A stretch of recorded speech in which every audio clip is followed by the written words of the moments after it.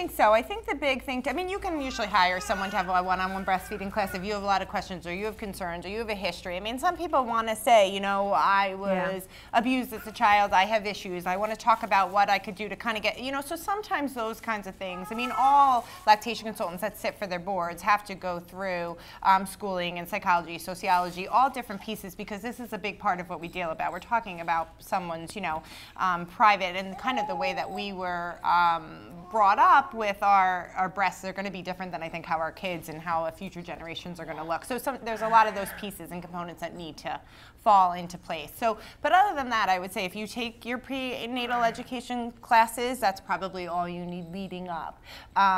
And then, you know, after that, I would say, you know, making sure you're seeing somebody. And, you know, sometimes you walk out of the hospital and it's great. And probably here, there's great lactation consultants here, and you'll get, you know, hopefully everything you need for the tools you go home. But the thing is often when you go home, even if everything's great, your milk's not usually coming in the hospital. You're not, you know, so there's things that come ahead that unfortunately you have to have your support systems set up for after, like she was talking about, like support groups and things like that need to be lined up for you to have resources in your area. And when you're here, you're going to get a list of those resources. So that's good. It's just so much better to have all these tools ready to go.